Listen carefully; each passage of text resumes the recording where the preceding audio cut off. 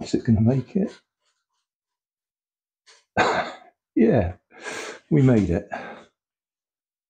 Hi guys. Some of you may have noticed my work table is over here when it's normally over in the corner there. That's because we got a little bit of trouble with the conservatory roof leaking just round the corner there, which you can't see from here. That means this has been moved over here for quite a while. And yeah, stuff's just getting dumped on it. Anyway,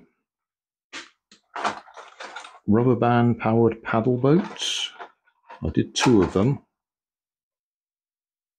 And I've just been looking at them sitting here on the table thinking I could use those as wheels and just have a rubber band powered car. As long as they don't actually shatter when they hit the floor as they're spinning. So that's what I'm going to do. I'm going to use both of them, or all 4 paddles, as wheels. I'll cut that bit of whatever you want to call it, Corflex, some people call it. I'll cut that to the right width to fit between there, tape these on, and see if we've got a rubber band powered car. There we are. So that's the existing paddle assembly, just taped on the front of this Corflex or whatever it's called.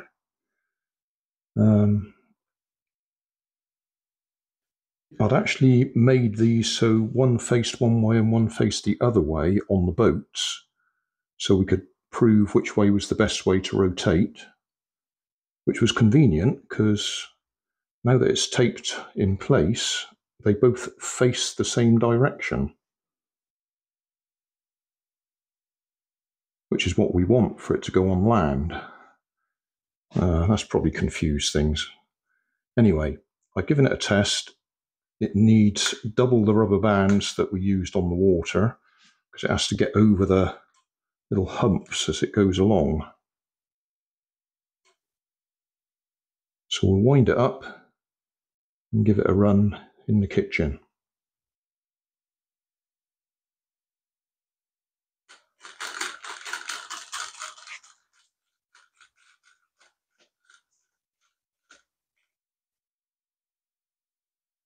Go.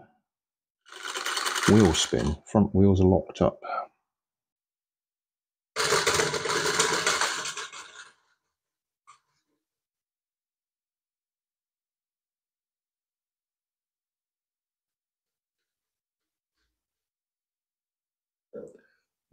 Not terribly effective.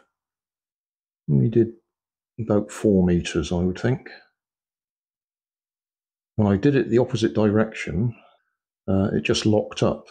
The wheels wouldn't turn. They'd just click over to the next spoke and jam up.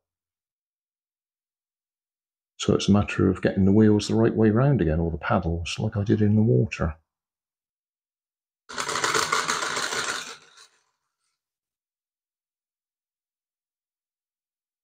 Is it going to make it? Yeah, we made it.